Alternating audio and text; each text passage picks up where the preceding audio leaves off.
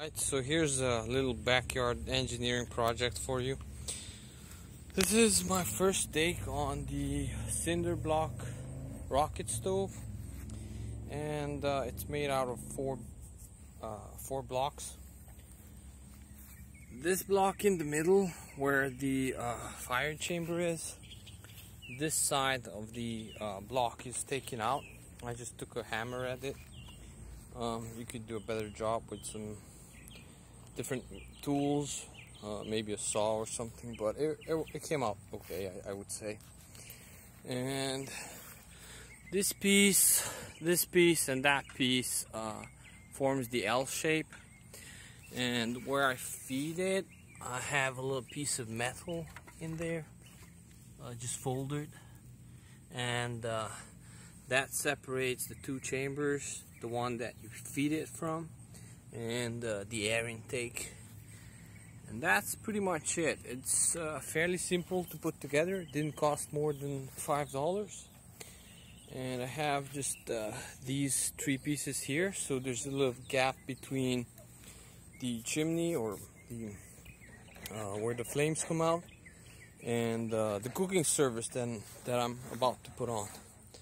So I'm gonna try to do that one-handed, and there we go, and we're ready to cook something.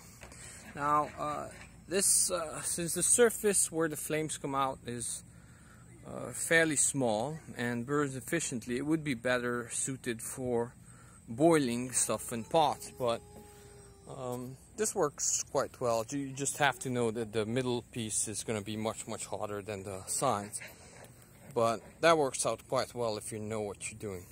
And I just feed them little pieces of leftover wood from my woodworking project, and works quite nice.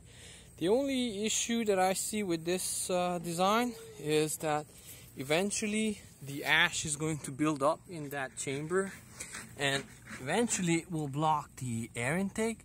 But so far so good. I think it will go on for a long while before that happens. So my next design would be a little improvement, where I put this block just like these two, but in between I could put a grill or something so the ash would fall down.